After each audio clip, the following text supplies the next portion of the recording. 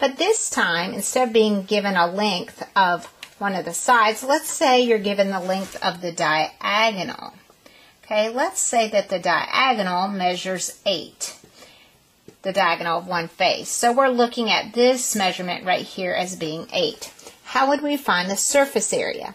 Well, there are a couple things you need to know.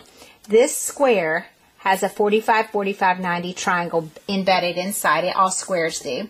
So this angle's 45, this angle's 45, and I have a 90-degree angle. So to work from the hypotenuse of a 45, 45, 90 back to the side, I'm going to divide by the square root of 2, because that's the rule.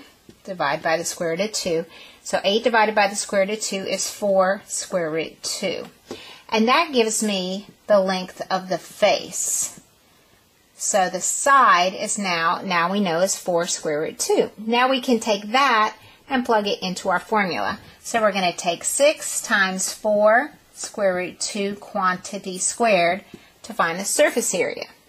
Again, we have to square the 4 square root 2 first. So 4 squared is 16, and the square root of 2 squared is just 2. So the side squared is going to be 32, because 16 times 2 is 32.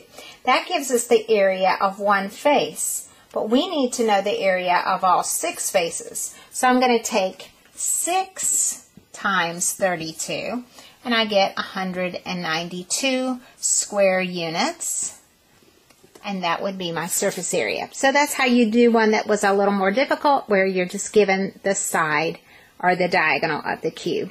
Hope this video was helpful.